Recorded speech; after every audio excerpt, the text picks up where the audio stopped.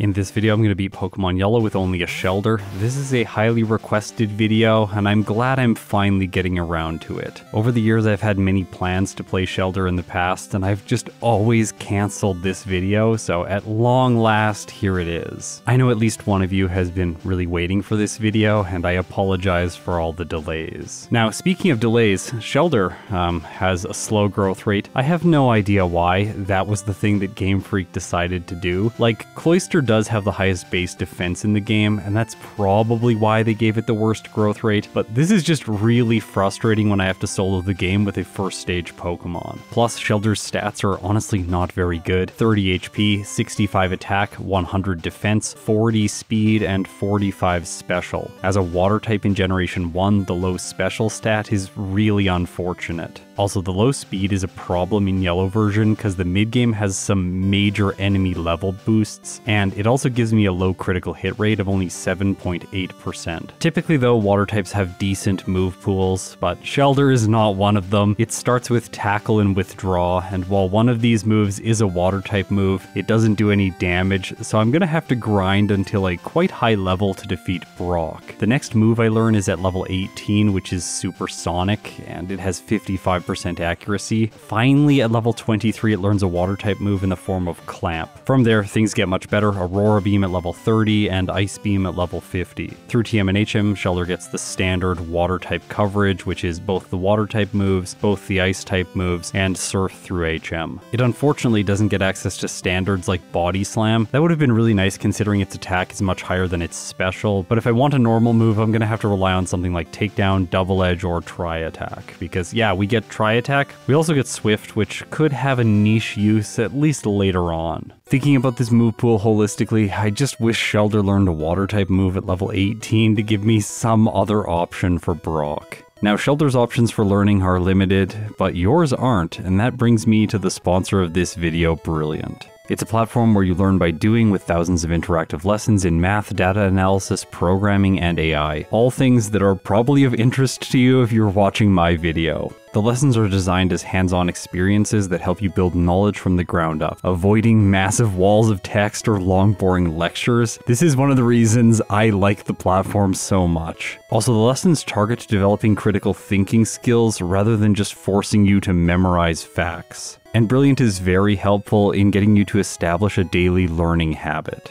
There's always so much to do every day, and sometimes self-improvement seems like it gets left by the wayside, but in this case, with just 5 to 10 minutes of fun interactive lessons every day, you can get new information into your brain. Plus, it's a great thing to do when you have a few minutes free and you want to avoid endless, mindless scrolling. Right now, I'm working my way through the Programming with Python course because I want to improve my skills building small automated tools behind the scenes to improve my workflow. I'm always amazed by computers and just how much of my work can be automated away so that I don't have to do the boring, repetitive tasks. So to try everything Brilliant has to offer for a free, full 30 days, visit brilliant.org/ScottsThoughts or click on the link in the description. You'll also get 20% off an annual premium subscription. Thanks to Brilliant for sponsoring the video, and now let's get back to the Shellder playthrough, and we're going to jump slightly ahead in the footage into Viridian Forest. It's now time to start considering what options I have against Brock. The only offensive move I'll have access to is Tackle, and it's not very good. It's a normal type move which is resisted by his rock types, its base power is only 35, and its accuracy is 95%. With 35 PP, we should be expecting somewhere around 2 of my hits to miss as I deplete all of the power points. Brock's Geodude has 29 HP, and Brock's Onix has 32 HP. So if I have any hope of beating them, I'm going to need to be doing more than 1 damage per hit. Now I have a confession to make. This isn't actually my first Shellder playthrough. I did one a really long time ago when I was trying out a new process behind the scenes. It didn't end up working out for me, and then this footage got boxed for far too long. I upgraded my overlay, and by the time I would have got around to making it into a video, the footage just looked too bad, so I decided not to use it. So we're technically watching my second Shellder playthrough right now, and that means I have a little bit of extra information. When I planned for the first run, I learned that I needed to be level 17 to get 2 damage per hit against the Geodude and the Onix. Doing the training required for this takes forever because of the slow growth rate. After defeating most of the trainers in the early game, including the camper in Brock's gym, my Shellder is only level 11. I head back to the forest and start my grind on wild Pokemon, quickly leveling up to 12, but now things are gonna slow down. I'll mention here that I've intentionally skipped the rival on Route 22 because if I beat him there, then he's going to choose Jolteon as a part of his final team, and I don't want that to be the case when Shellder has a low speed stat. I do in this case think that I'm going to have an easier time against Magneton, especially because Shellder's attack is higher than its special. You'll see why that's relevant later on into this run. My Shellder reaches level 15 after 16 minutes of playtime. Remember, I do all these challenges on 4 times game speed, so this is a long time. It would have been more than an hour if I was doing this on 1 times game speed. And the levels are really slowing down from here because it takes me almost 3 more minutes to get to level 16. With the clock now ticking over 19 minutes, I was getting pretty impatient, and I decided to give Brock a try at this level.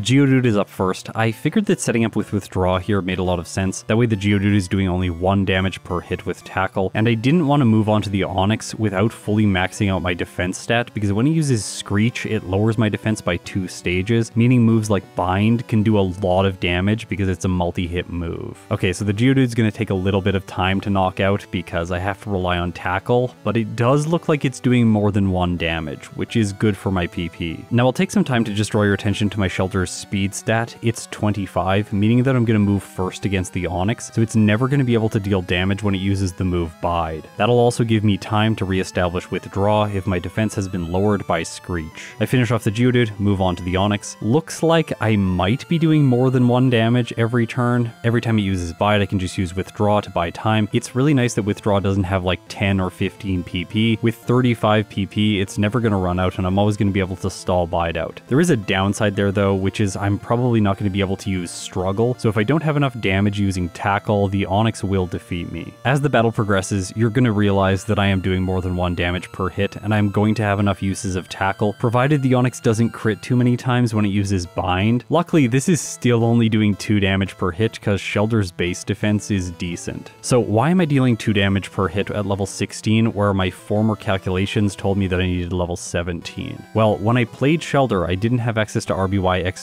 Router, so I ran the calculations in a software called Route 1, and in order to be level 17 to face Brock, I just gave myself rare candies to test the damage ranges. So the reason I'm doing more damage at level 16 now is because I accumulated more stat experience in my attack stat. So this is one instance where stat experience really matters, and as a result, I'm able to defeat Brock on my first attempt at level 16. Granted, it is a split of 20 minutes and 24 seconds, which is quite frankly terrible. Let's put this result in the context of all of the other first stage water types in Generation 1. Poliwag starts with Bubble, so it's able to crush Brock. Tentacool doesn't get access to a water type move, having only Acid, but it gets Supersonic at level 7 and then Wrap at level 13. Both of those moves are actually quite useful against Brock. Slowpoke starts with Confusion. Seal only gets Headbutt, but this move is so much better when compared with Tackle. It has twice the base power and a 30% chance to flinch. Krabby starts with Bubble, and while its special attack is terrible, Brock is just awful against water type moves, so it doesn't matter. Horsey also starts with Bubble. Goldeen gets access to Tail Whip, which can lower the opponent's defense, giving Peck more damage. Lapras is technically a first stage water type. Well, it's kind of a mono stage. I don't know if you consider it in the same category, but it gets Water Gun, so of course it doesn't have problems. Ammonite also gets access to Water Gun, and now we have exhausted all the water types that don't struggle against Brock. Well, Seal technically struggles against Brock, but Headbutt is pretty good, so I'm not putting it in the same category. Psyduck only has access to Scratch. Staryu gets only Tackle, so it's in a very similar situation when compared with Shellder. And finally, Kabuto gets both Scratch and Harden, but its normal type move is far superior to Scratch. So Shellder is either the worst or the second worst water type Pokemon in the Brock split. Staryu is the only Pokemon that might be slower than it, but at least at level 17 it learns Water Gun. For Shellder, it has to wait all the way until it gets to Mount Moon, where I can grab the TM and then teach it its first water type move. I'm not feeling particularly confident in the next section of the game with Shellder, so I'm going to do some additional training here because some of the trainers give fast experience, like specifically this hiker. By the time I'm completing the cave, grabbing the Dome Fossil, and then finishing off Jesse and James, my Shellder has grown all the way to level 20. I now have to make a strategical choice. Do I fight the rival on Nugget Bridge or Misty first? The former choice gives no advantage to Shellder, but the latter means that I could get the TM for Bubble Beam before doing all of Nugget Bridge. And generally with water types, this will really speed up your progress over the next section of the game, so I decided to go for Misty's Gym.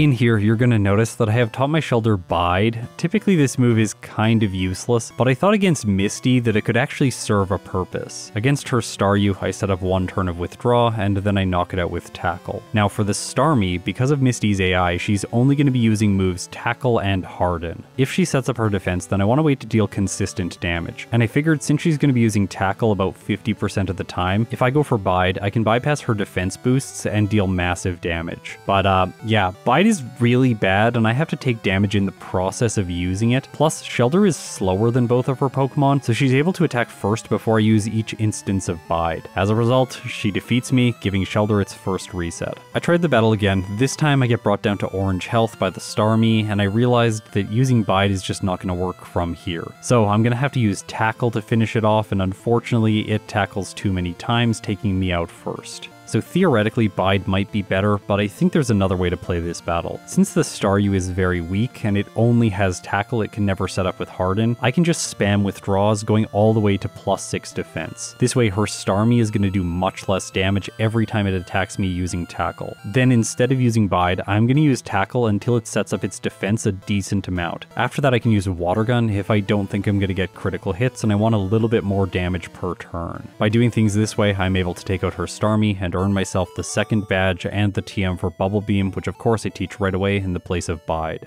Okay, so let's leave the gym. We're going to walk past the Pokemon Center, go through this house, pick up the rare candy that's in Cerulean City. This is the second one in the playthrough. Then I save the game and I battle the rival. I intentionally showed you all of that footage because I did not heal, so I have less than half health at the beginning of the battle against the rival. Luckily for me, Bubble Beam is able to one-hit both the Spearow and the Sandshrew, and those are his two most difficult Pokemon. From there, the Rattata also goes down to a single Bubble Beam, and then things slow down against the Eevee because it has decent special. That said, it has terrible attacks against Shellder, so I'm able to take it out and defeat the rival. I'm really glad I didn't have a reset there because of my mistake. Okay, Nugget Bridge, it's the time to reflect on how the run has been going so far, and the answer is quite dismally. We are approaching 30 minutes on the clock, and we haven't even got to the third gym leader yet. For context, some Pokemon like Victory Bell will be around Giovanni by this time. At the end of Nugget Bridge, I have a close run-in with this guy who has a Mankey. Now, you might think this is because Low Kick is doing a lot of damage due to the fact that it's a fighting type move, but remember, Shellder is not an ice type. It only gains this typing when it evolves into Cloyster. Winning this battle gives me enough experience to level up to 23, and I'm going to teach Clamp in the place of Water Gun. I want to keep Withdraw so I can utilize the badge boost glitch later on, and having Clamp, which is a trapping move, is going to give me answers to some grass type Pokemon coming up in the near future, like this lass at the end of Nugget Bridge. Her Oddish gave Almanite so many problems, but since I can just clamp them down and then use Bubble Beam, they aren't a problem for Shellder. This is because in Generation 1, the trapping mechanic works in a way where the opponent cannot attack as long as the trapping move continues. So I would have to miss a clamp in order for them to attack me, which doesn't happen in this battle. Before Vermilion City, Sandy isn't an issue because Bubble Beam can one-shot all of her Pidgeys. On the SSN, I grab the TM for Rest. This is probably going to be required in the late game, and then I skip the TM for Body Slam because sadly, like I said before, it's just not available to me. I defeat the Gentleman, grab the rare candy, and then I go up against the rival again. Shellder doesn't do quite as well in this fight, but once again, like the previous battle, the rival's team just isn't very good against Pokemon that have high defense stats this early on. So I finish him off, and with that,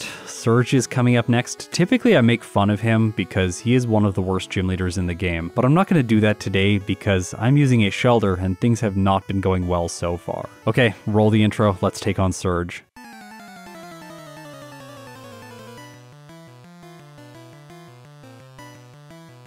First turn, what does he do? He goes for X speed, raising his already fast Raichu's speed to 97. Don't worry, it was going to move first against Shellder anyway. I use Clamp. It isn't doing that much damage, but it hits a total of 3 times, so that's 1/3 on the Raichu. It uses Mega Punch on the next turn. Remember, Surge does not have good AI. My next Clamp hits 3 more times, taking it down to orange health. He uses another Mega Punch, and as a result, I defeat Surge on my first attempt. Okay, I was overthinking things. I definitely should have made fun of him. him. The next mandatory trainer in the route is the Wrapping Lass, and she is a serious threat for most water types, especially ones that don't have normal moves. Now, Shellder does have Tackle, but I don't think it's going to one-hit the Oddish, meaning I could get hit by Stun Spore and then trapped in endless wraps by the Bellsprout. My strategy here was to rely on Clamp so that I can trap the Oddish, preventing it from using Stun Spore, and then eventually finish it off with either Bubble Beam or Tackle. The issue is that while Clamp is a solution, if it misses, then the Oddish can use one of its status moves on me. In this case, it uses Poison Powder, which is typically the better situation for the player, but when I'm relying on Clamp, that means poison damage is going to stack up on each one of my hits. Also, then if the Bellsprout gets a successful wrap off, I take even more poison damage every turn. Yeah, this doesn't end up working out, and Shellder faints. In the next fight, I make it past the Oddish without getting a status condition and move on to the Bellsprout. Now, it goes for Sleep Powder against me, which I guess is okay. Eventually, I wake up, and then it poisons me. Alright, that's really annoying. I can't get Stun Spored now, so I can use Tackle against the Oddish, but this takes a total of 3 turns to knock it out, and I needed a lucky critical hit to make it happen. All that's left is her final Bellsprout. I go for Tackle, it does less than half, and Poison takes me down to 11 HP. Bellsprout luckily goes for Growth, so it doesn't attack me with a wrap. That's convenient. My next tackle takes it down to a sliver of health. Poison takes Shellder to 7 hit points. And yeah, the Bellsprout goes for another Growth, allowing me to finish it off. This was a really lucky win, and because of Shelder's move pool, I don't really see a better way to do it other than training to level 30, which is just going to be far too inefficient. Before clearing Rock Tunnel, there are still some grass types that I have to contend with using my current moveset. The status condition Junior Trainer has an Oddish and a Bulbasaur. She's typically less of an issue when compared with the Wrapping Lass, but today the Oddish paralyzes me, I run out of Clamp PP, and then the Oddish finishes me off.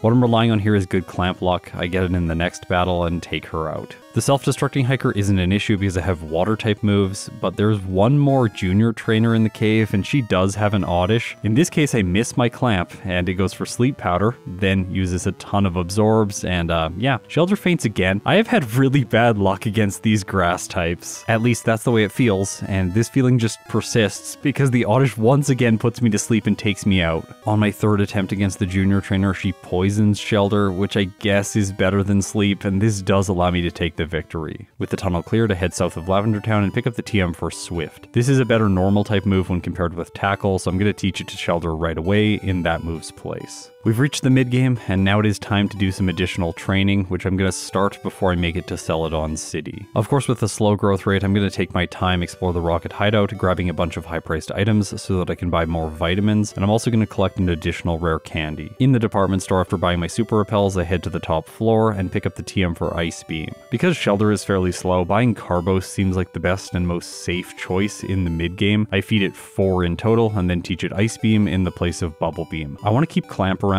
just so I can trap key foes. This move is still going to have some utility, and I'm not actually sure if I'm going to end up deleting it throughout the rest of the playthrough. We'll have to see how things go. Okay, time for the rival battle in Pokemon Tower. When I knock out the Fearow, I level up to 30, and here Shellder can learn Aurora Beam. Sadly, this move comes too late because I've already learned Ice Beam, which is really unfortunate. If this thing learned Aurora Beam around level 24, all of the grass-type Pokemon that I just struggled against wouldn't be an issue. The Magnemite that's next doesn't know any electric-type moves, so it isn't a threat. The Shellder just slows things down because it's a water-type and it resists my moves, but then the Sandshrew and the Eevee are both pretty simple to take out.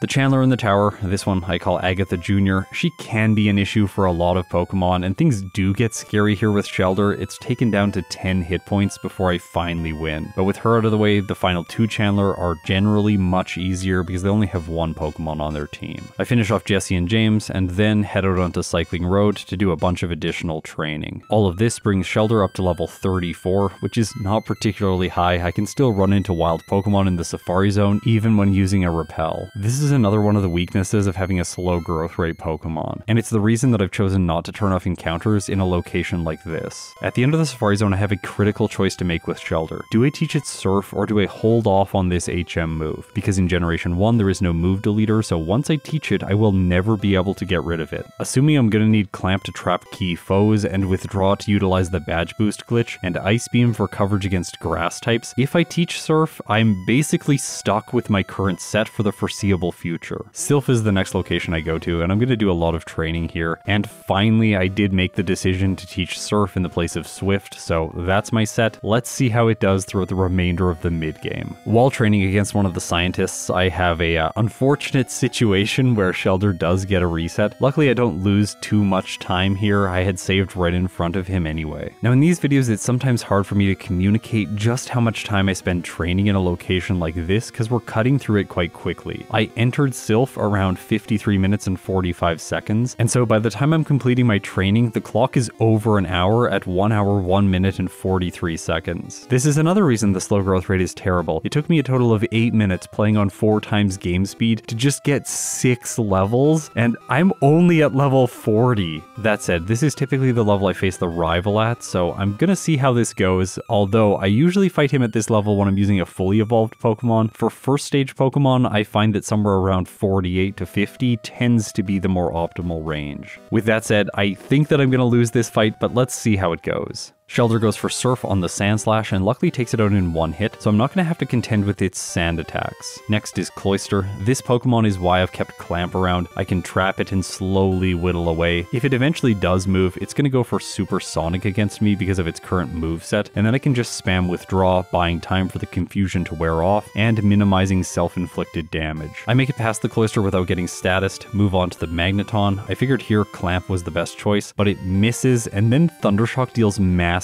damage. In this case, getting a critical hit, which knocks Shellder out in one turn. Okay, that was a lot worse than I was expecting. That means that Thundershock is dealing more than half when it doesn't get a critical hit, because crits don't do a 2x multiplier in Generation 1. In the next battle though, I am able to whittle the Magneton down using Clamp and then finish it off with Surf. Okay, Kadabra's next. It just goes for Disable, then Recover. Confusion follows that, doing about a third. I take it to a sliver of health. It disables Surf, which is really annoying because that's the move I was trying to use. It then uses Confusion again. This inflicts the status condition. Shellder hits itself, and because of that, the Kadabra finishes me off before I make it to his final Pokemon, Flareon. Okay, this fight, as expected, is looking like it's a little bit too difficult, but I don't think that Koga is going to be much easier because 2 of his Venonats have Sleep Powder, and they always prioritize it against Water-type Pokemon. To gain a little bit more experience, I'm going to clear out the Fighting Dojo. This brings Shellder up to level 41, and now I have to make a tough choice. Where do I go next? Maybe Erica's gym is actually a good bet because I'm over leveled and Ice Beam is super effective. Plus, there's a lot of trainers in here that I can defeat for experience. Doing this brings Shellder up to level 43, and then I take on the Grass type specialist.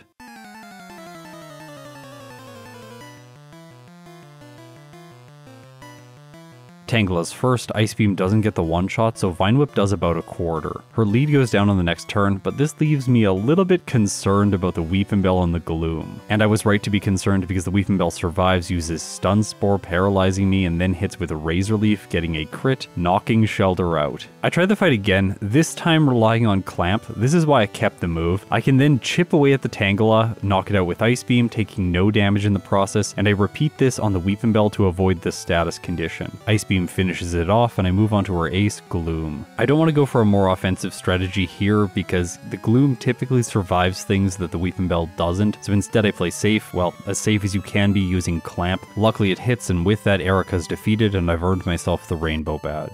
With her defeated, I am left with very few choices. I either fight Koga next or go back and try and fight the rival again. I think right now Koga makes more sense, so I clear out his gym, the 2 mandatory jugglers and 2 tamers, and then I go up against the poison type specialist. Okay, his first Venonat and his third Venonat both know Sleep Powder, and they always prioritize this move against water types like I mentioned before, so I need to play around them using Clamp like I did against Erica. By doing this, I'm able to take out actually all 3 of his Venonats, sustaining no damage.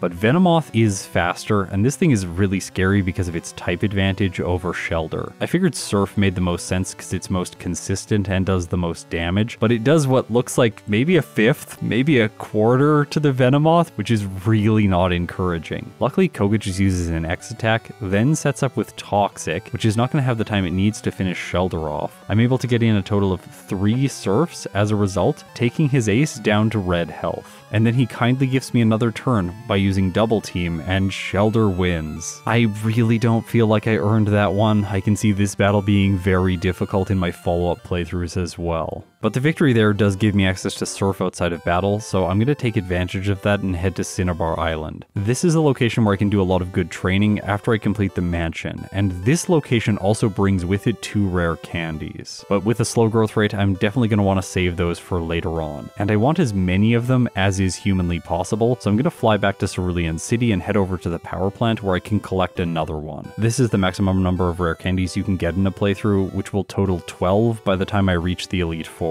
For now, I have access to 11. Returning to Cinnabar Island, I battle all of the trainers in Blaine's gym. Yes, I do need to answer the questions first. I get so many comments about this, people just telling me to talk to the trainers. No, in yellow version, it does not work like that. You have to answer the questions first. I am not playing red and blue. Fighting all of these trainers brings Shellder up to level 47 before I take on Blaine.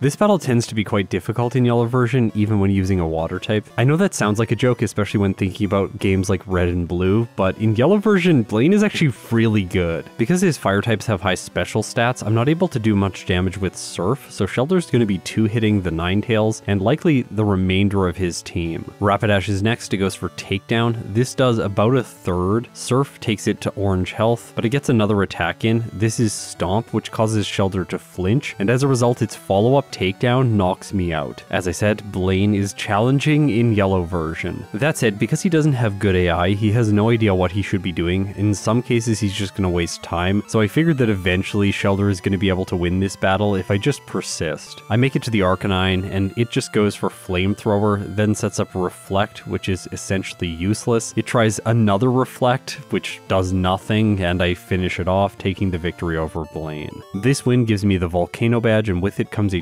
12.5% boost to my special stat, and that's very useful because it's going to help out against the rival battle in Sylph, which I need to backtrack to now. As long as Clamp works, I'm able to make it to the Kadabra, and luckily I sustain no damage along the way. Because of the additional levels, Shellder is now faster. I prioritize Ice Beam just in case I get a freeze. It doesn't work out for me, but I'm still able to move on the next turn using Surf, finishing the Psychic type off. Last is Flareon, but of course it's at a type disadvantage, so I'm able to finish the rival off and conclude Sylph. Sabrina is the only gym leader left, but before I fight her, I'm going to grab the TM for Mimic because I anticipate that this will be useful at some point in the near future. Now, as I head into the Saffron City gym, I do want to mention the fact that I gave up Swift earlier on into the run, which means I can no longer use Withdraw in combination with Flash to badge boost me on Sabrina's Abra. Because of that, I'm going to have to rely on moves like Surf and Ice Beam to defeat her Pokemon. So let's see how this goes.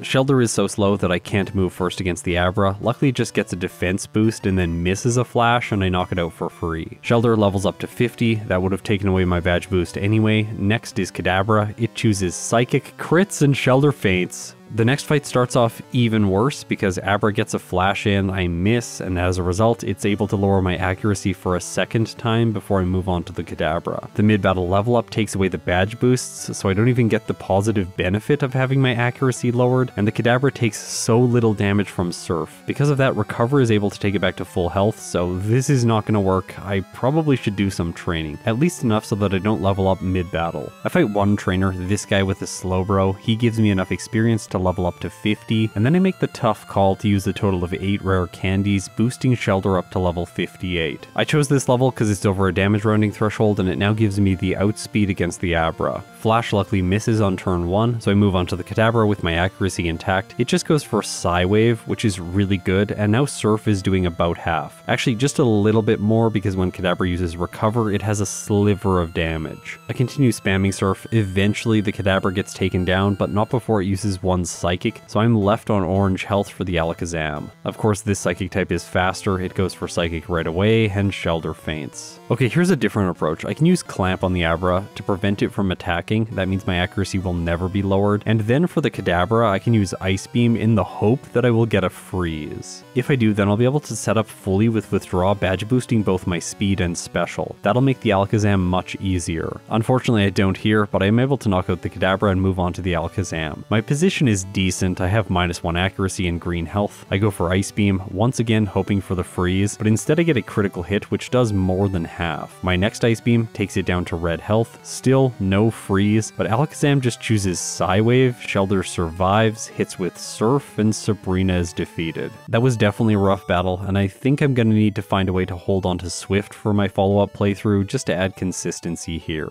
Inside the Viridian City gym, I take advantage of Shelder's typing and do additional training, leveling up to 59 before facing Giovanni.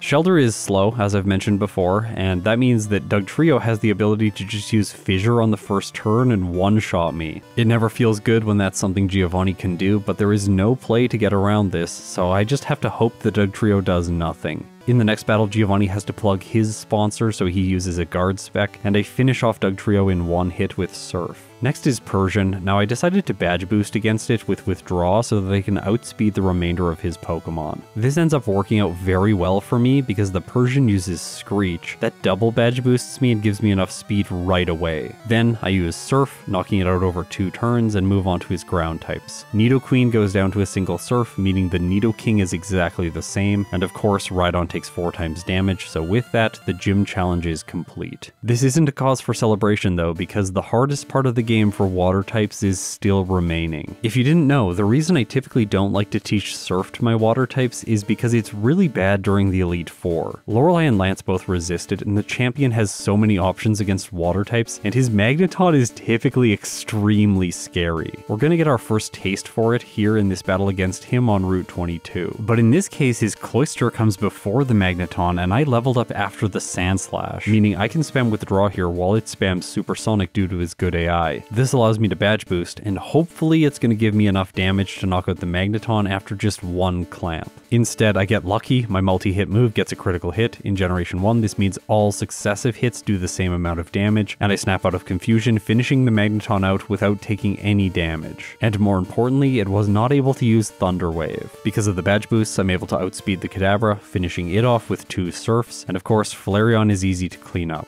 I don't want to rush into the Elite Four and have a terrible time of it, so I'll invest some time training in Victory Road to level Shellder up to 61. After this, I have a total of 4 rare candies. Typically I would use these right before the league, but with Shellder I don't think that's a good choice. I want to conserve them so that I can use them before key battles if Shellder is leveling up in the middle of the fight, losing its badge boosts. So for now, I'm going into Lorelei at level 61. Hopefully that is going to be enough.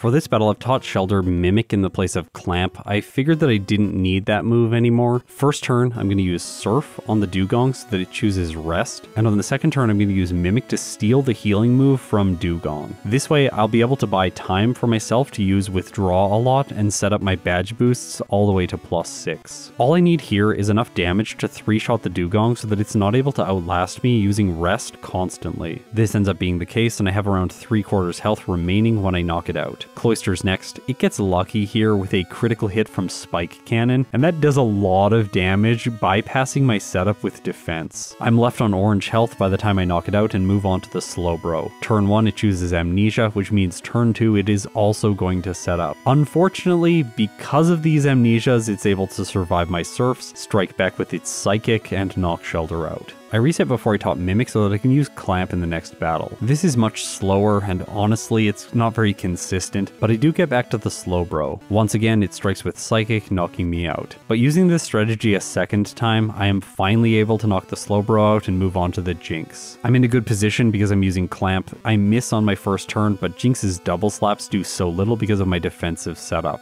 Clamp does massive damage, and I finish the Psychic type off with Surf. All that remains is Lapras. I figured here, Clamp is going to be able to do it. I miss turn 1, get hit by Body Slam. That does almost nothing, luckily not paralyzing me. I use Clamp, doing about 1/3, and then I start to use Surf. Shellder survives a body slam, Lapras doesn't crit. I take it down to a sliver of health, Lorelei uses a super potion, and with that I have won. Cue silly music, because the next trainer is completely trivial. Unlike in Generation 2, where the Hitmons have incredible special defense, in Generation 1 their special stats are complete trash, and Onix takes 4 times damage from Surf. This is a case where I'm lucky that Shellder doesn't have the ice typing, because I'm not going to take super effective damage from even the Machamp's submission. But even if I had the ice type, it wouldn't matter, because submission is trash and it just misses. Before Agatha, I use one of my stockpiled rare candies to go up to level 63. This is going to prevent a level up, and it's also giving me a damage rounding threshold for her because I expect that she might be difficult. Her first Gengar knows Mega Drain, which is a problem when Shellder doesn't have very good special. I'm trying to set up Withdraw, it sets up Substitute, which is frustrating, and I've kept Clamp just so that I can play around some of her more annoying Pokemon like the final Gengar and the Haunter, which both know Hypnosis. Unluckily for me though, Clamp just misses. Gengar goes for Dream Eater though, but then I miss again and it uses Hypnosis, putting Shellder to sleep. As a result, it's able to use Psychic followed by Dream Eater to finish me off. It's always annoying losing to Agatha's final Gengar just because I've spent so long in the fight to get to that point, so these resets really do hurt. In the next battle, things play out a little bit differently. On the Arbok, I get paralyzed, which can be an advantage because then the final Gengar cannot use Hypnosis or Dream Eater. Of course, it is moving first, so Psychic is going to be a problem, and Confuse Ray could mess me up because Parafusion is always awful. In this case though, the Gengar is the thing that's awful because it just spams Dream Eater and I knock it out with Surf.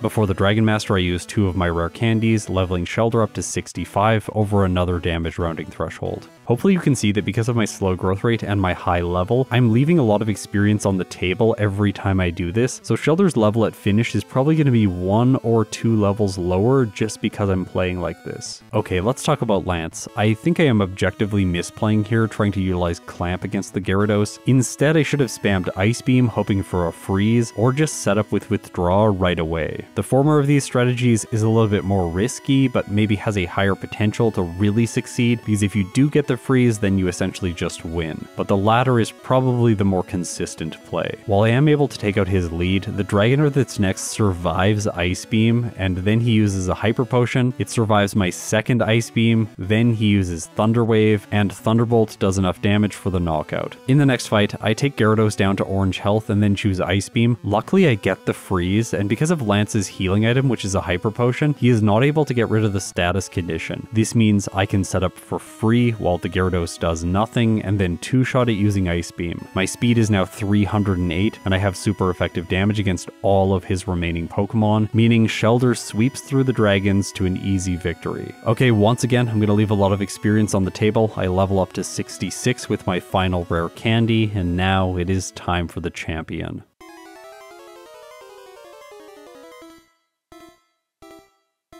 I assume things are going to start off well and then go downhill throughout the Alakazam, Exeggutor, and Magneton. Also probably the Cloyster, that thing has been a menace for water types in the past too. The Sandslash provides me a good opportunity to set up with Withdraw and then knock it out using Surf. I only go to +3 in this case, thinking that that would be enough, and then I'm going to rely on Clamp against the Alakazam, but I miss. It goes for Kinesis not once, not twice, but 3 times in a row, and I just figured that resetting there was the best choice. I definitely wouldn't have been able to succeed against the rest of his team. One problem with setting up on the Sandslash is that it's always getting crits when it uses Slash. This bypasses my defense boosts, meaning that I'm not going to have as much time to set up. So once again, I only get to +3 before I move on to the Alakazam. This time though, Clamp hits and I'm able to finish it off. Now, I am going to continue relying on Clamp for the Exeggutor to hopefully bypass its Leech Seed. Eventually though, I miss, it sets up this annoying status move, and now Clamp is essentially useless because every time I use it, Leech Seed will drain some of my health. As a result, I'm not going to be able to one-shot the Magneton, and it finishes me with Thunderbolt. Hopefully you're seeing some of the flaws in this strategy. I hadn't seen them yet, and I get even more encouraging results in the next battle because I knock out the Exeggutor without getting hit by Leech Seed. The problem now is that Clamp can still miss on the Magneton, and having to rely on this move so heavily just exposes Shellder to way too much risk. I get hit by Thunder Wave, and then Thunderbolt knocks me out. Instead of Clamp, camp, I think I should be using Mimic to steal Earthquake from the Sandslash. Then I can set up with Withdraw, boosting my attack, which will hopefully give me the damage I need to knock the Magneton out. Also, I now have a physical move that I can use against the Alakazam for a one-shot. Although, I have to use Ice Beam for the Executor, so it is able to set up with Leech Seed. But Ice Beam is able to 2-hit with all my badge boosts, so I'm able to move on to the Magneton, and yes, Shellder is able to 1-hit. But that doesn't mean my problems are all gone, because Cloyster is next, and while Spike Cannon doesn't do very much, the fact that it's gaining back health with Leech Seed means I just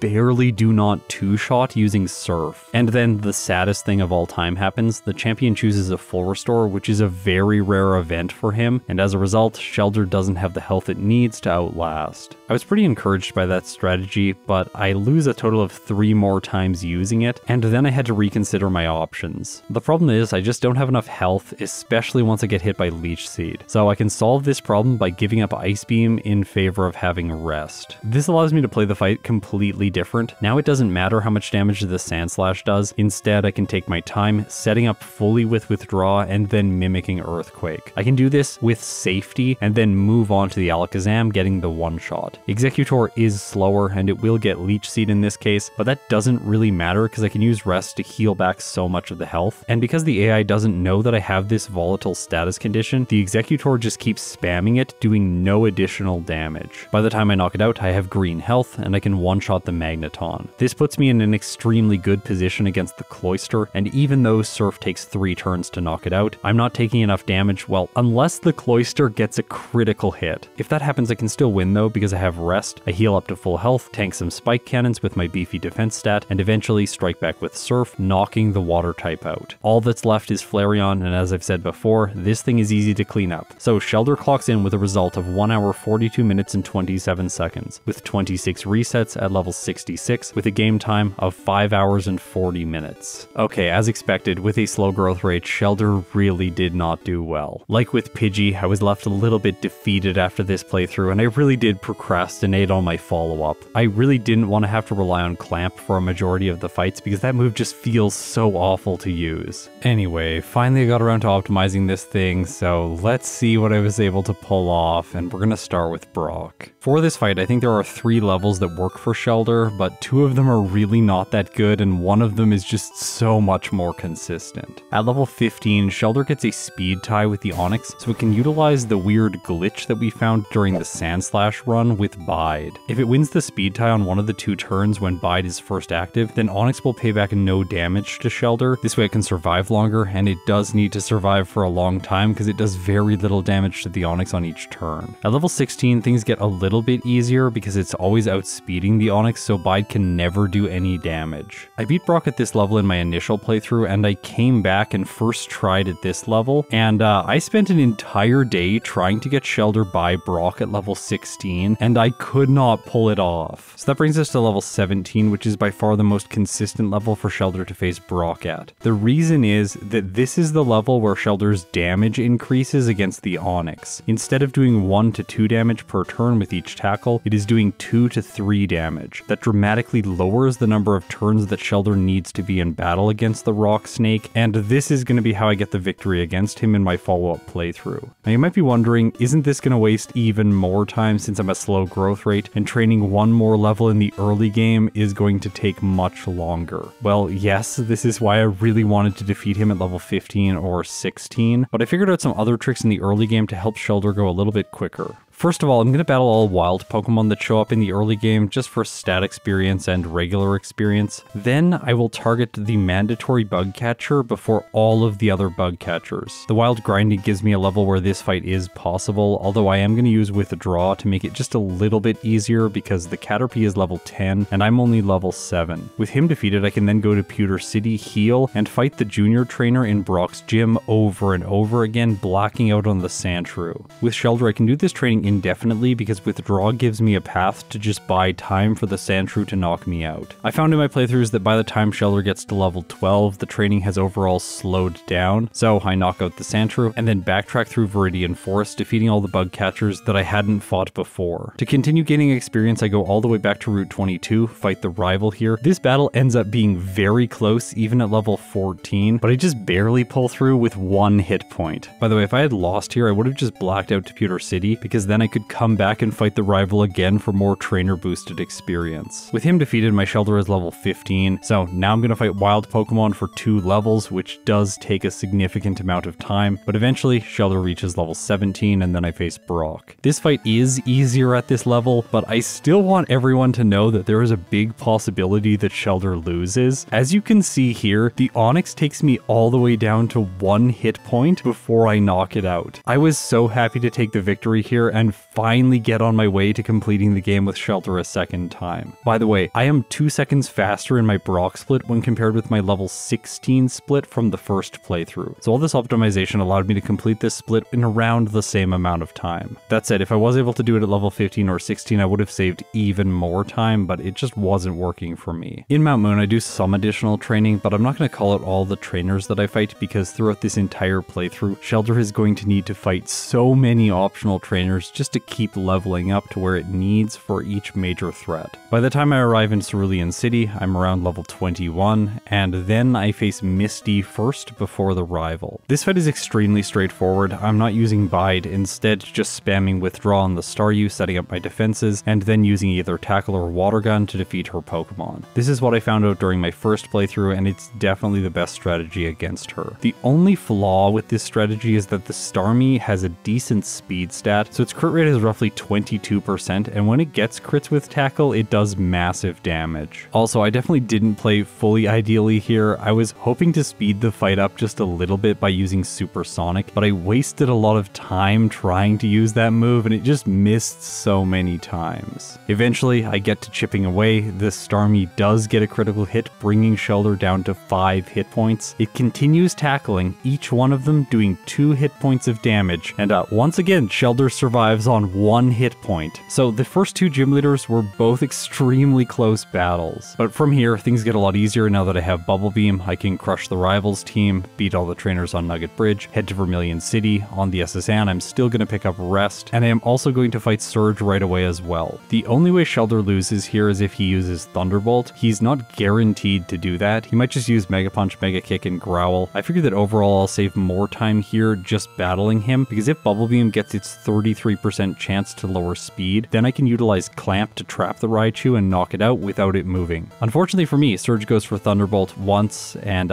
twice, giving me 2 resets because these are guaranteed KOs. But in the third battle, Bubble Beam gets the speed drop, I utilize Clamp, and Raichu faints. This is the first time in the run that I am slightly behind my pace from the first playthrough. I am now trailing by 17 seconds, but don't worry, all of the major time saves are going to come throughout the mid game and late game. The Rapping Lass is next, and she is scary. The strategy here has to be Clamp into Tackle on each one of her Pokemon. This isn't always the case for Water-type Pokemon. In some cases, with higher special stats, it makes more sense to attack with Bubble Beam. I defeat her on my first attempt, and then before Rock Tunnel, I do take some time to do additional training. I fight this hiker, this youngster, who is like the AJ guy from the anime. His Sandshrew has Fissure. Anyways, he gives me access to this trainer who has 2 Beedrill, and they give really good experience for this portion of the game. This extra training lets me get Aurora Beam before I face the extra grass types in Rock Tunnel so that I can just one-shot them instead of having to use Clamp, which is less consistent. It makes me a little bit happy that I was able to find a place for Aurora Beam in this run because I figured it wasn't going to be used at all when I first looked at Shellder's set. Still, its time here is limited because once I reach Celadon City, explore the hideout, and go to the department store, I'm going to grab the TM for Ice Beam and replace Aurora Beam. I also purchased 4 Carbos to help Shellder out with its speed. The rival in Pokemon Tower is very straightforward, and despite the additional training, the fact that I'm being more consistent has reversed my time deficit, and I now have a 14-second lead. I also fight 2 optional trainers here, the 2 Channeler who have Haunter. They have decent experience yields. Like, ordinarily you don't want to fight them, but in this case with Shellder, where I need to do a significant amount of training, I think it makes sense to add them in because they're not too far off the beaten path. Okay, this is where things really slow down for Shellder. I'm gonna fight almost every trainer on Cycling Road, in Sylph, and in the fighting dojo. The reason I'm doing this is because I want consistent damage ranges against the next major battle that I decide to do. There are 3 options for this, either Erica, Koga, or the rival in Sylph. To make my Brock split slightly faster, I faced the rival on Route 22, so he's now going to have Jolteon on his team in the Sylph battle, and I really can't fight it at this level. So that eliminates him from the pool, and I have to choose between Erica or Koga. I decided on facing the grass types first because I can get so much experience from the gym trainers, as well as then having access to strength once I beat Koga, requiring slightly less backtracking for the rare candy in the warden's house. In order to make Erica more consistent, I need to level my Shellder all the way until it hits level 48. I run out of experience in Sylph and I have to go to Route 15 to continue my training. This is generally a place you don't want to train because it takes a very long time, but with a lot of bad first stage Pokemon, I end up fighting trainers here. I just barely don't have enough experience after beating all the trainers in Erica's gym to get to 48, but I am close enough that once I knock out the Tangela and probably the Weepinbell, I'll level up. So let's see if this is enough. I use Ice Beam on the Tangela, get the lucky range and knock it out. Then against the Weepinbell, it survives. Luckily, I'm doing enough damage for her to use a super potion, so I take it out for free and then level up, knocking the Gloom out in a single hit. Interestingly enough, I did Erica in the same order last time, and I am now 1 minute and 5 seconds ahead of my previous pace, despite all of this training that I've done. With Erica defeated, I'm now going to go and face Koga. In his gym, I fight the 2 Tamers for additional experience, and then I go up against the Poison-type Specialist. This battle's a little bit inconsistent because once again I have to rely on Clamp. Yes, this is just the best way for Shellder to play this portion of the game. There really aren't any other options. Due to an annoying miss and some status conditions, Shellder does have 1 reset here before it comes back in and defeats Koga on its 2nd attempt. With Surf outside of battle, I'm going to head south to Cinnabar Island next, fighting Psyche along the way. And unfortunately for me, this fight does end up in a loss, which I can't believe. These Seeking are just really not very good. But yeah, Supersonic is my undoing. Obviously resetting here is the wrong choice because then I would have to face Koga again, so I'll just take the blackout. I have to wait until my HM users faint, which is a little bit annoying. It takes some time, but I also get a little bit more experience because I can battle Psyche again, defeating 2 of his Pokemon for a 2nd time. In Blaine's gym, I fight all of the trainers for additional experience, and then I go up against the Fire-type Specialist. I'm 4 levels higher than I was last time, but this fight is still difficult. Notably, I don't have an outspeed on any of his Pokemon, and even if I get badge boosted, I'm about to level up, so there is the potential for me to lose my speed stat, and I do after the Rapidash. Luckily I still have green health for the Arcanine, and both Flamethrower and Fire Blast aren't going to do very much damage, but Takedown is. Still, Shellder gets 2 hits in because it has a high defense stat, and I defeat Blaine. Things were a little bit bumpy in this section of the game, so I lost some of my lead. I am now only 12 seconds ahead of my first playthrough. It does look like this playthrough is going to clock in with a similar time to the first one right now, but please don't worry, I am still going to save a lot of time in the late game, I swear. Okay, so let's take on the rival in Sylph. Both Sandslash and Ninetales are weak to Surf, and then the Cloyster gives me an opportunity to set up with Withdraw. Because I fought Blaine, I'm getting badge boosts in both my speed and special stats, so then I can use Surf to knock out the Cloyster as well as the Kadabra. After that, I have Jolteon to deal with, and I decided to go for Clamp here. It misses and Jolteon hits a Thunder Shock, but due to my badge boost, it does almost nothing. I hit with Clamp on the next turn, and after 3 consecutive hits, his ace faints. I've carefully planned my experience, so the Jolteon shouldn't be a problem in the future just because I have Withdraw. In Sabrina's gym I faced 2 optional trainers. This is so that I level up to 54 so that I won't lose my badge boosts in the battle against her. I teach Swift in the place of Clamp. It is finally time to get rid of that annoying inconsistent move, and then I can stack up Withdraw and Flash, badge boosting my attack stat to extreme levels so that Swift one-shots all of Sabrina's Pokemon. And yes, it even does one-shot the Alakazam. This is where I'm starting to gain a lead. I'm now 1 minute ahead of my former pace. Giovanni is an interesting case because you'd think that Shellder has an advantage against him due to its typing, and yes, technically I do, but in yellow version his 2 Nidos both know Thunder, and because of Shelder's low special stat, it takes a lot of damage from these moves. At level 54, Nidoqueen's Thunder deals between 59 and 70% damage, and Nidoking's Thunder deals 62 to 73% damage. Also, Shellder is not able to one-hit them, so I would have to rely on something like a critical hit or Clamp, but I've already deleted that, so that's not going to work out. Instead, what I found worked best here is using 8 rare candies to level up from 55 to 63.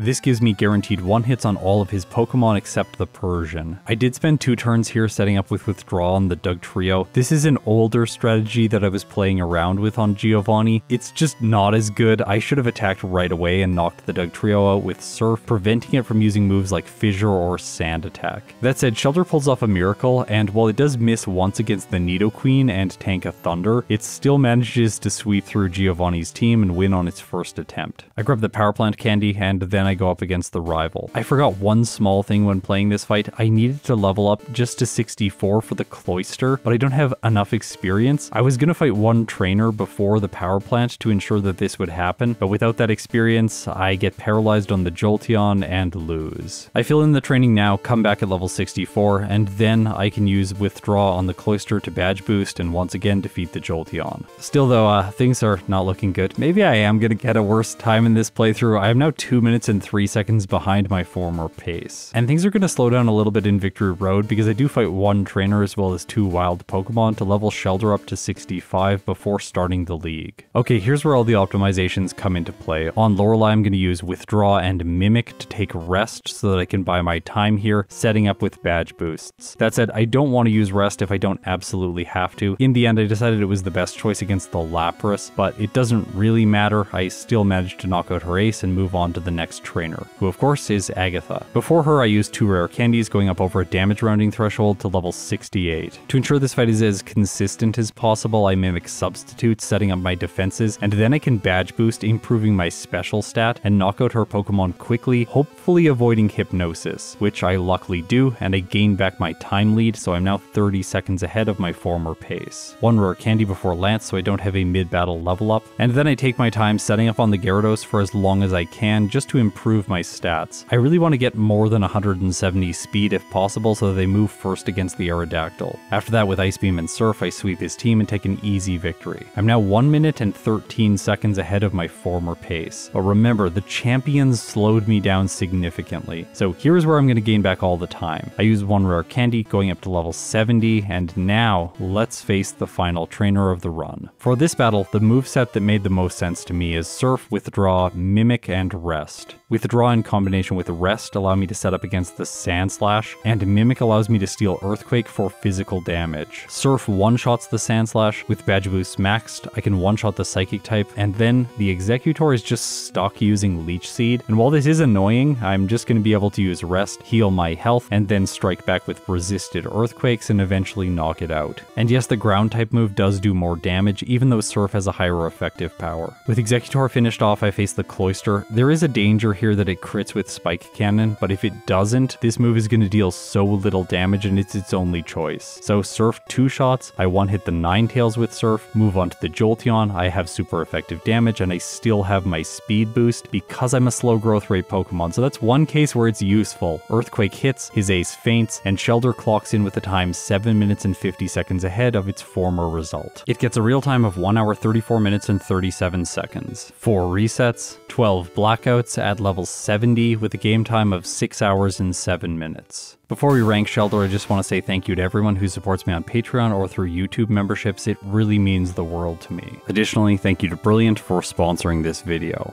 Also, I want to take a little bit of time just to reflect on what I think could make Shellder go faster. I never suggest that my times are the best possible times. I still think as a player I have a lot to learn and improve. That said, some of the stuff that you need to do with Shellder is luck oriented, like winning Brock at level 15 or 16. That would definitely improve its overall results and time. Of course, if we removed the annoying blackout against Psych, then I would have had a faster time, and I could have had less resets overall, just getting luckier in some small fights, like Surge for example. Still, I'm satisfied with these results at least for now. I think this is a good case study of why the slow growth rate is a major obstacle for a Pokemon to overcome in a solo challenge. Over 2 years ago, I played runs with Snake Pokemon, Onix, and Ekans, and with 2 years of additional experience, Shellder is still only able to rank alongside these Pokemon. It is slightly slower than Onix's time and slightly faster when compared with Ekans. So today it earns itself a placement in the Surge tier near the end, and I guess that makes sense because he was able to defeat it twice. With this run, my tier list now has 99 Pokemon ranked in it. I am so close to 3 digits. While it seems like we're still about a third away from finishing all the Pokemon in the dex, that's not entirely true because there are Pokemon that aren't included in this tier list that I have done solo runs with. To name some of those Pokemon, there are actually quite a few. Slowpoke, Jigglypuff, Clefairy, Psyduck, Machamp, Tauros, Snorlax, Seam. I'm gonna have to re-rank most of those Pokemon, and I will be making videos to do that, but just know that in 2025, the Yellow series will come to its conclusion. I've had so much fun doing this, and I can't wait to finally complete this tier list. Up next in Yellow, I'm going to be using more water types, a first stage Pokemon, as well as some final evolutions in a versus video. Before we move on to that though, there's one last thing to do with Shellder. I'm gonna face the Hidden Oak battle. If you're unaware, I haven't described it in a while, but this is actually coded onto every Yellow ROM. It's just an unused battle in the code, so you never get to fight him during regular gameplay. Shellder is kind of broken against his team, so all of his Pokemon only have the moves that they would know by level up at the levels that they currently are. This is likely an artifact coming from Red and Blue, when that's how all Pokemon were assigned their movesets. In Yellow version, the developers took a lot of time and care to assign the Pokemon custom sets to make the game a little bit more difficult and interesting. But of course, since the Oak battle was unused, they didn't do this for his team. Because of that, Tauros has both Tail Whip and Leer, meaning it can lower my defense in 2 different ways. I could technically exploit this with the badge boost glitch with Withdraw, raising my defense over and over as it gets lowered by the Tauros, but that's not going to work because of where I'm going to level up. After I defeat the Tauros, as well as the Executor, then I am going to level up. But this isn't the worst case scenario either, because now I'm fighting the Arcanine, and it can also lower my defense with Leer. It has the completely useless move Roar, I resist Ember, and Takedown isn't that scary when I'm setting up my defense stat. This allows me to badge boost to a ridiculous level. Eventually, I decide to one-shot the Arcanine, move on to the Venusaur. I thought that Stomp, which I mimicked from Executor, would do enough damage, but it doesn't. However, the grass type just sets up with Solar Beam and I knock it out on the next turn. All that's left is Gyarados. I'm pretty sure I've got this. I go for Stomp. It doesn't get the knockout. Oak's Ace, which is level 70, strikes back with Hyper Beam. It gets a critical hit, dealing massive damage, and fittingly, Shellder survives on 1 hit point and defeats Oak in the same way that it defeated both Brock and Misty. Okay, if you made it this far, you're incredible. Thank you so much. I will see you in my next video.